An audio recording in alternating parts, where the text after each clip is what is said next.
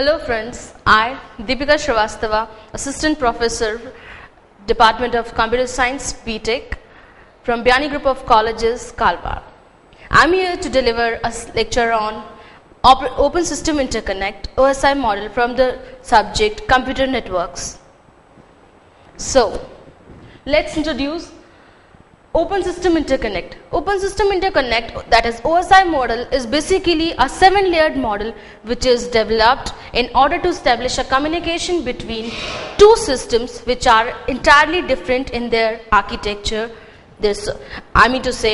Completely different. They both possess different hardware, different software and different internal architectures.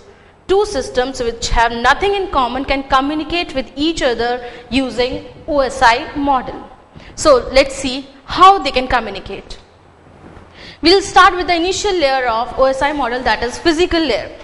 Physical layer which takes the data and divides the data into a bit stream. The first function is dividing the complete line into bit stream.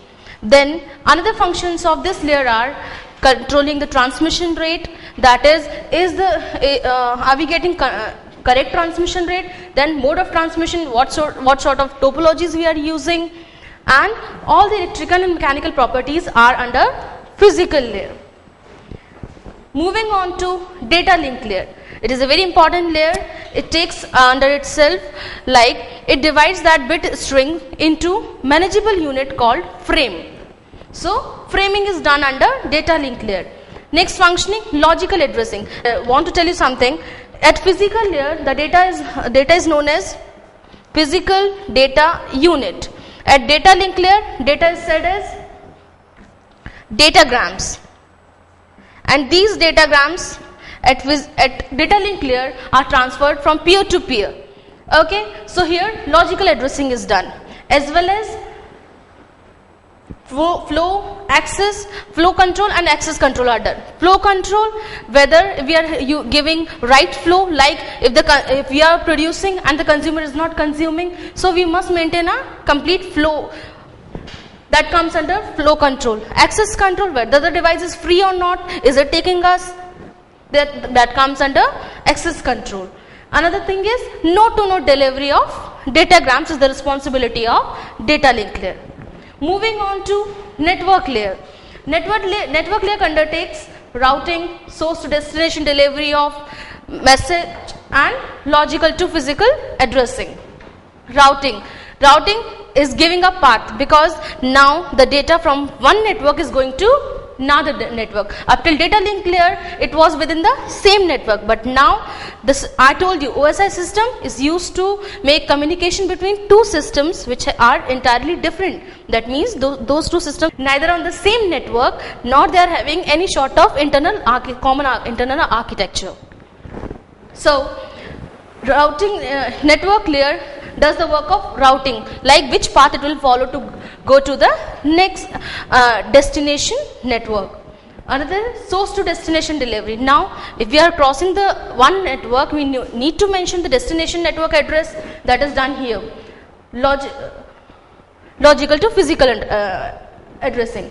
Source to destination delivery of segments is done under network layer.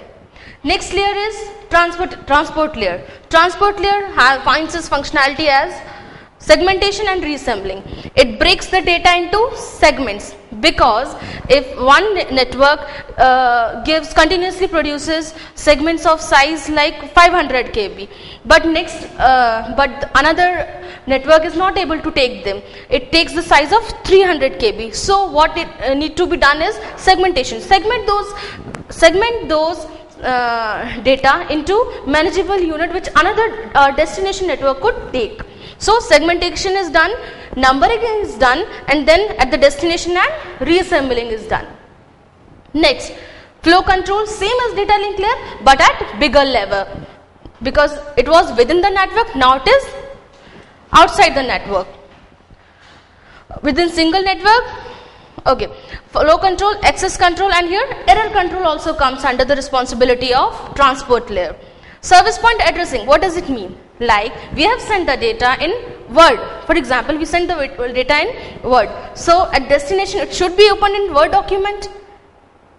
So service point addressing means in what format we have sent the data, it must be opened into the same format at the destination. This is what known as service point addressing.